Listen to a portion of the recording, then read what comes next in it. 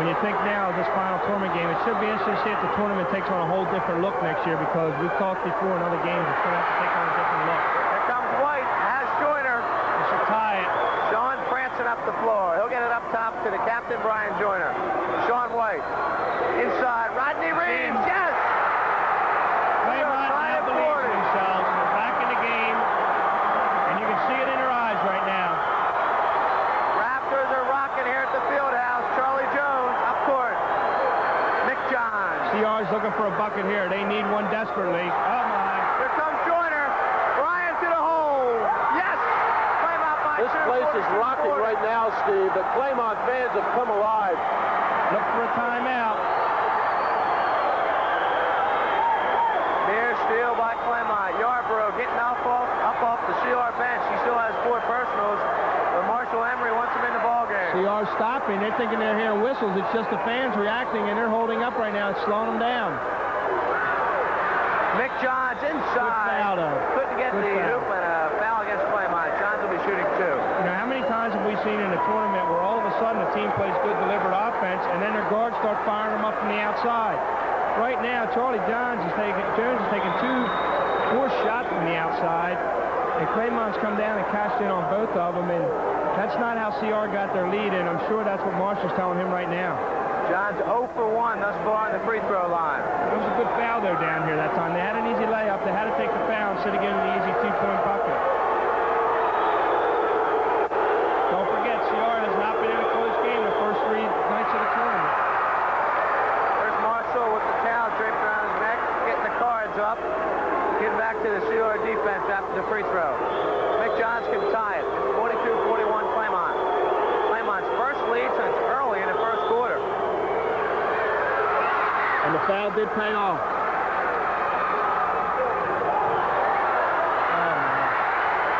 Steal by Yarborough, just back in the game to the hole. 43-42, CR back on top. Steve, we have it going again. This is going to be our 4th straight great tournament game. Just getting ready to say, Angie, here we go again. We'll jump it up. That's a travel. Johnson. We have had some great ones. Cape and Howard in the first round. Howard up by 24 late in the third quarter. Cape came back with a furious rally to win that. And then Concord hanging on against Wilmington 50-49. And then Jennings with the bomb against Concord on Thursday. Nearing the 5-minute mark. Jam-packed Delaware Fieldhouse. CR in the blue with the gold trim. Claymont in the white. Yarborough on the baseline, knocked out of bounds by Billy Johnson. Billy's got to be careful. He has 4 personal fouls. Rodney Reeves has 3. Steve Jennings with 3. Yarborough, the only man in foul trouble right now for Caesar Rodney. He has 4. Here he is, 32. He'll fire from 10. Not this time. Reeves tips it up to Sean White. Letting him play right now, too, and I think Claymont's being a little bit more physical and aggressive than the CR kids, and it's working to their advantage right now. Johnson, they'll go baseline. And a foul against CR. They're waving Yarborough goodbye, and I believe it's going to be on the senior.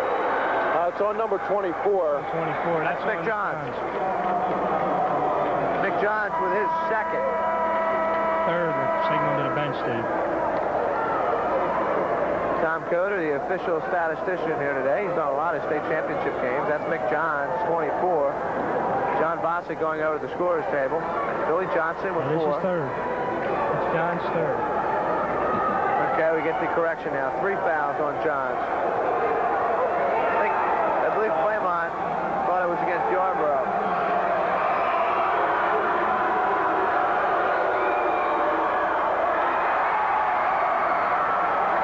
How many times have we seen it, Ed, when one player turns to another and tries to taunt him or say something to him and comes back to haunt him and they don't hit the shot? You've been talking about 4 free throw shooting. Claymont shooting 50% on the season from the line. Unbelievable team in the field house shooting that kind of percentage on the free throw line. We just have not seen good foul shooting through the course of this whole week, I don't think. 4:40 left in the 84 state title. Matter of fact, if you look at the stats from the other night, Concord lost the ball game from the foul line.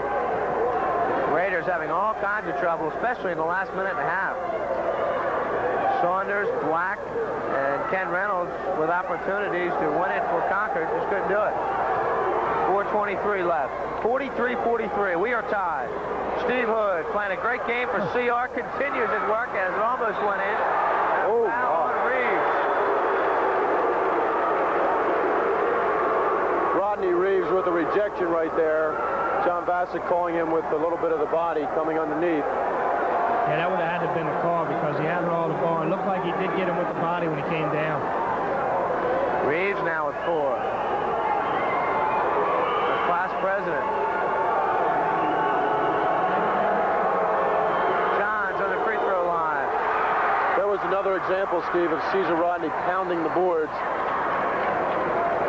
And they're getting back into their game a little bit right now. Claymont took the lead, but Caesar Rodney, being the disciplined team that they are, stood firm. And now they've gone back in the lead by 1 with 4:14 left. Mick Johns, 2 of 5 tonight on the free throw line. CR now with three-quarter court pressure. Here's Sean White. Sean on the drive. Didn't want that kind of shot as Yarborough goes up and over the backboard support here at Delaware Fieldhouse. Claymont will have the basketball under their own bucket. Sean was just completely out of control on that play, and Tom DeStefano was yelling over to him to calm down, take it easy a little bit. But you got to remember, we're talking about 17 and 18-year-old kids in a packed house, and things like that are going to happen now. Tough shot by Joyner. Here's Reeves. No. And Mick Johns with a strong board, and a foul on Johnson. He's gone. And you notice the CR players aren't waving goodbye to him. Billy Johnson has to sit down, and I would imagine we're going to see Tommy Monday for Claymont. I don't think he ever was really the factor, Ange. The last 2 games we had Claymont that you said Billy Johnson had been when you had done earlier broadcasts. He's a fine offensive player, and I know he's very frustrated right now. He looks up at the clock, and he knows it's a ball game, and he knows he can be a big factor if he were in there, but there's a great young man. He had a good season, and he has nothing to be ashamed of right now. Billy Johnson finishing his state tournament work with 5 points here in the championship game. Mick Johns, 2 of 5 on the line. That's a big one. 45-43. We still have all kinds of time left here. 3:56.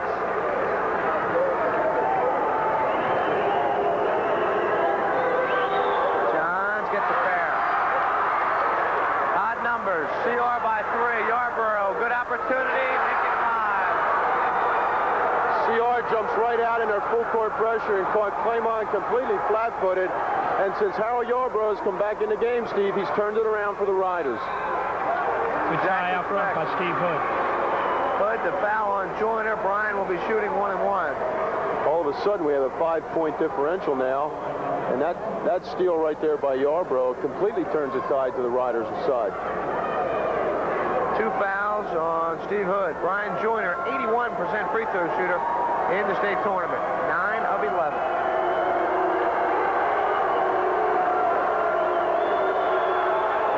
Tonight, they get 2 for 2 for Bryan, the senior.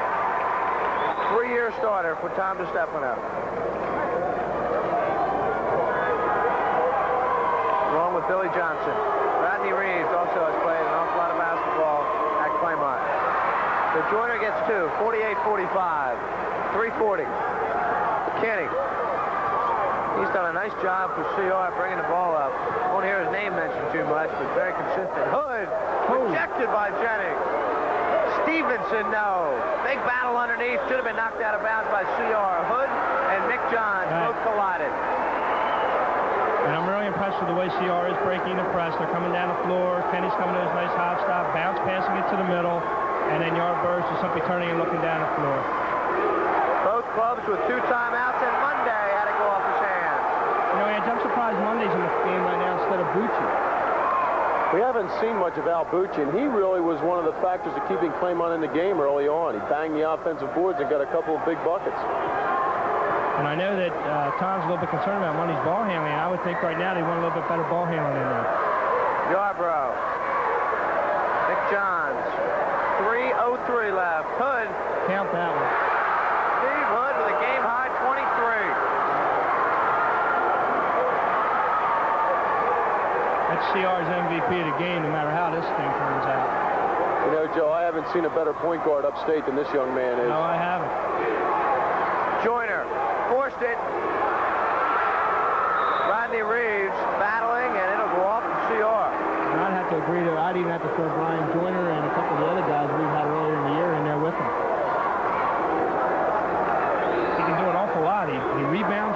plays good defense. He can play inside. He can play outside.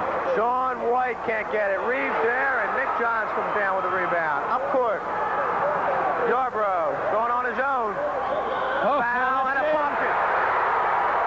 Wow. Foul on Sean White. Yarbrough, ever since he came off the bench, Joe, he has ignited his New York done the job coming off of that bench. And that right there is a big, big bucket right there. Check the scoring at 5:51. Claymont had their first lead since early in the first quarter at 42-40. And now Caesar Rodney has gone up 52-45. So it's a 12-3 run in favor of Caesar Rodney.